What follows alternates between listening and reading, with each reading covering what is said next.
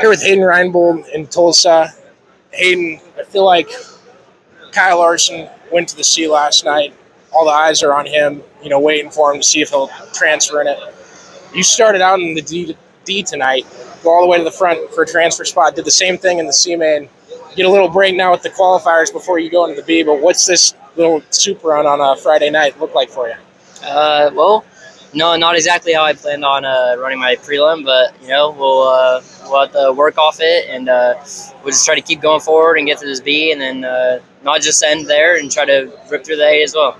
Does passing that many cars, no matter what type of race it is here in Tulsa, but does that give you more confidence going forward and kind of get momentum rolling in a circumstance that really you don't see anywhere else in the country?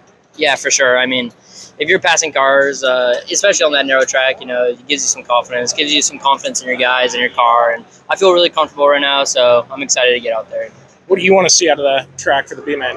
Hopefully it widens out a bit. It's super narrow right now. It's tough to pass, but this car's really good, really fast, so I'm fairly confident.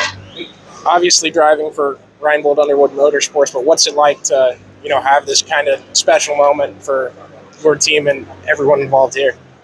Well, everyone's rooting me on and giving me everyone's coming down. Logan, David, everyone's just like, just keep digging, you're good. So I really appreciate all the support, and I'm gonna keep digging.